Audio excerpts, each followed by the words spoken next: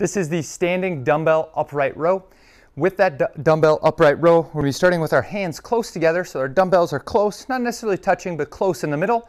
We'll be bringing our shoulder blades up, back, and down.